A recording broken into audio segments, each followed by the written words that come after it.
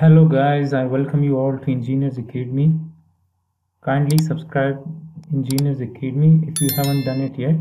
Now we are going to solve this problem from Hibbeler Statics, chapter 9. The problem says that determine the volume of concrete needed to construct this curve.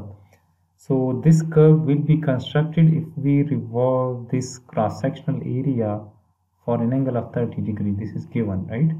So we can use the theorems of pappus and Guldinus, that is theorem 2 for volume, is we know that volume will be equal to theta, that is the angle of revolution, multiplied by the summation of r tilde times L, this product for each segment or each shape in the cross section, right?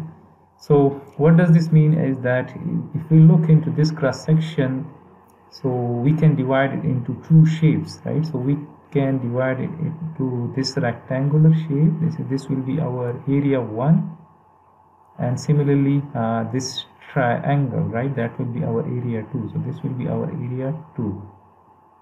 So for that, to find the volume, we have to construct a table. So we have to write the area or the shape number. So this is our shape number 1, this is our shape number 2. So we have shape 1 and we have shape 2.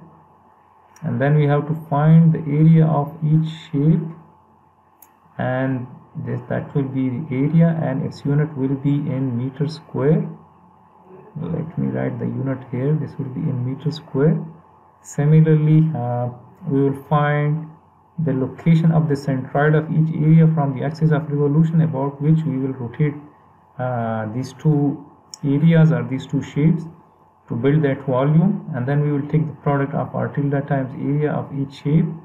So we will take this product. Now the axis of revolution is here.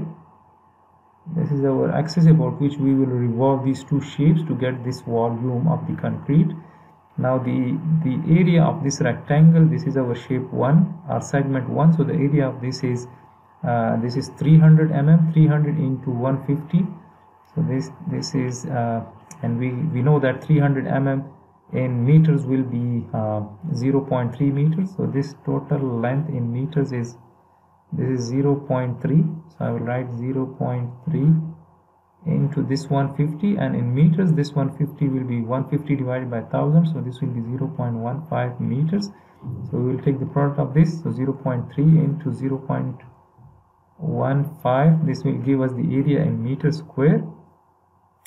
And then the centroid of this rectangle will be at its geometric center. So we need to find the distance of this centroid from the axis of revolution.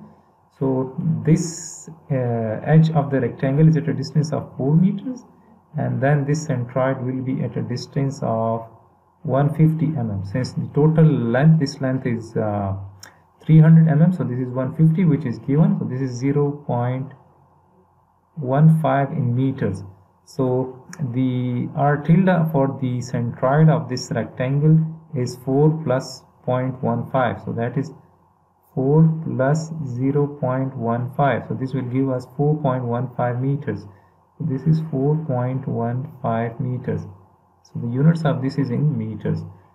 Similarly, we can take this product. This is 0.3. Let me take this product, that is 0.3 multiplied by 0.15 and then multiply by this.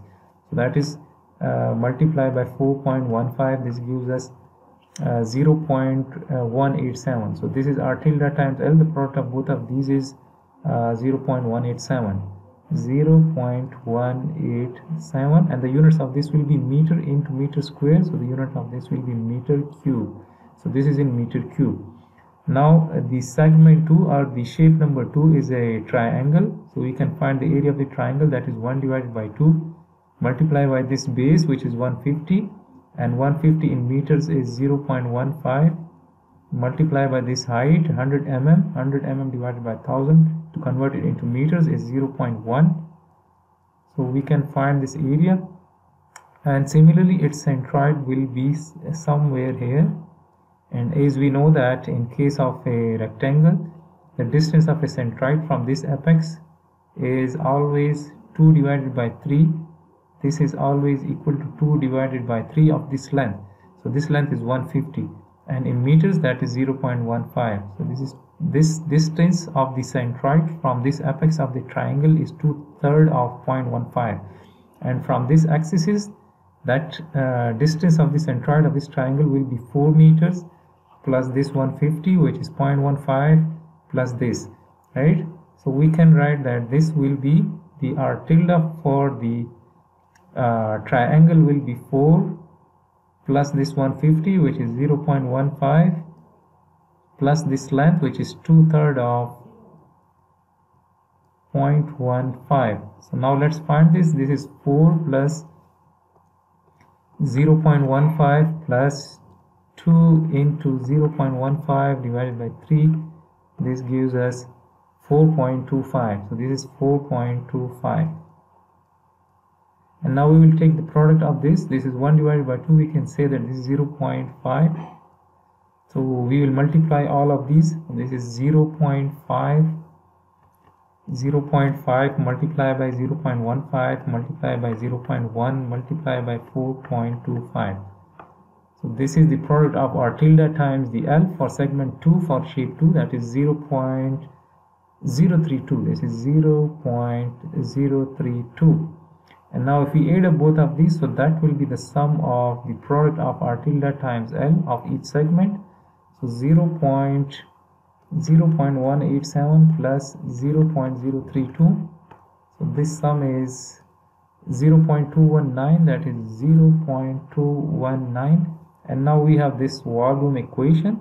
So according to this volume equation, the volume generated by revolving this cross section for an angle of 30 degrees, this will be equal to, so theta is 30 degrees, but we need to have this angle in radians. So as we know that 360 degrees, this is always equal to 2 pi radians. So this will be converted into radians, multiplied by that summation of r tilde times L of both the segments, so that is 0.219. So if we multiply this, so this is 30 multiplied by 2 pi multiplied by 0.219 divided by 360.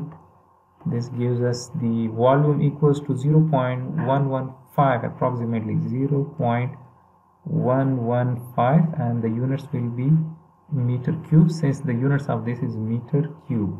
So meter cube into radians will give us meter cube. So this is the volume of the concrete, which is made by revolving this cross-section area for an angle of 30 degrees. And this is, we have determined this with the help of the second theorem of pappus and Guldinus. So I hope this will help you in your learning. Let me know in the comment section if it helps in your learning. Also subscribe Engineers Academy for the solution of such more problems from Hibbeler statics.